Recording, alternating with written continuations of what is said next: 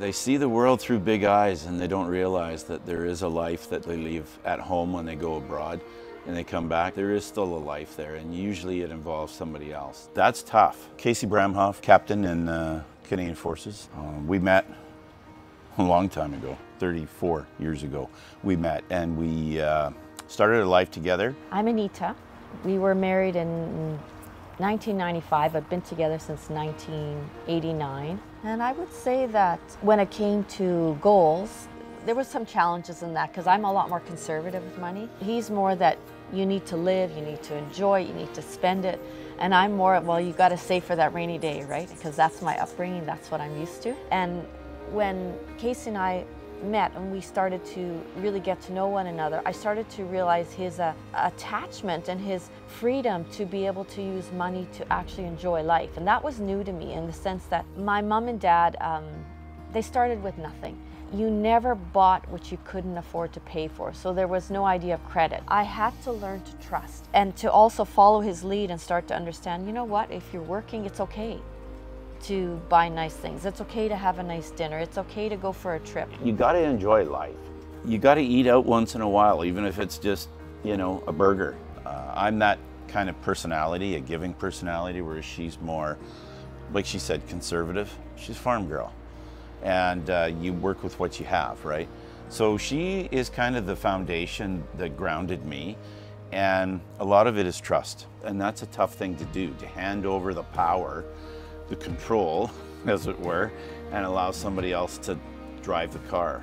And this is a tough thing for people to understand. I don't care who they are, especially CAF members. If you can't trust the person you're sitting right next to or you're in a ditch with or whatever, then you're on your own and you won't make it on your own. Anyone in the CAF knows that. You cannot make it on your own. It's a team effort. And I think that idea of trust comes into play even where we're at now in our lives, is because being able to trust one another, and I know that we do trust one another explicitly, also means that any controls we had on a relationship, we've been able to relinquish over time. Because I felt that's one of the biggest changes as we've grown together and grown older, is we're not controlling or trying to control certain parts of the relationship, which is trying to control each other. That part was tricky. Any kind of disagreements that happen around money, there's always a fallout for both people. Both people have to sort of reground themselves, but they have to find their own way to do that. I've gone to my share of counseling to smooth the bumps over because, you know, I've got issues. Those issues were affecting our life, our personal life, which affects how you want to spend money. If you're in a bad patch, you don't care about saving money. You want to live, you want to have fun, you don't care about the end game because you're living in the moment because you're suffering. So you got to get your headspace in a good place too in order to play this game right. Communication, I think, was the biggest thing. And she is a good communicator. Just sometimes her long-winded answers don't match my CAF personality where I need things just cut and dried. And it's more expedient that way. So that's where we have differences nowadays. She'll give me a long, educated answer like a teacher or an instructor does, you know, an educator. And I'm going, that's way too much. I just need yes or no. And that's where I have to lighten up a little bit with the communication. I got to be more forthgiving and say your piece, don't cut her off. And that's challenging too. And I think that's where we had some disagreements, is when Casey was seeking like sort of the black and the white, the yes or the no, like in the moment.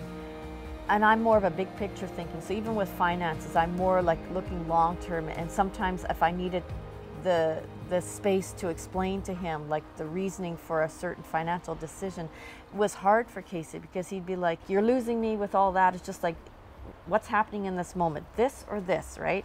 There is a respect that has to happen for both people, that even though like in this moment I might be all about business, I want to get things done, I want to go through my to-do list, he's not in the same place, or he's got a lot of things happening. You know, where are we both at? Is this a good time? Should this be talked about all right now or just in a smaller piece? So that's when you have to actually communicate. The CAF also gave me a different outlook on things, disciplined me a lot more than what I would have if I didn't have that sort of training and discipline. It's the Canadian way, do more with less. And we do that all the time in life, and young people have to do it all the time now. But a relationship is something that evolves. It does grow, and you grow with each other, and people change. We're not the same people we were 30 some odd years ago. For people that are in our situation that are just starting out, I'd like to say that they gotta communicate and write yourself a plan. You don't do anything in the Army without a plan.